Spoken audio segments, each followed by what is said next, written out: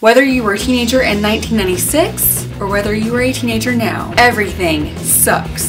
The show has two things that all the sensationalist dramas and dramedies are missing: heart and perspective. Everything Sucks treats life's dramas like, well, they aren't defined by the tragedy or the label given to them by the world. Here's the thing, the show has so much more to give. This show is real in all of the best, most magical ways. This is about being hungry for belonging and family and community, and knowing that being yourself is the best freedom. Ken, Kate, Luke, Sherry, boring high school, boring Oregon, thank you.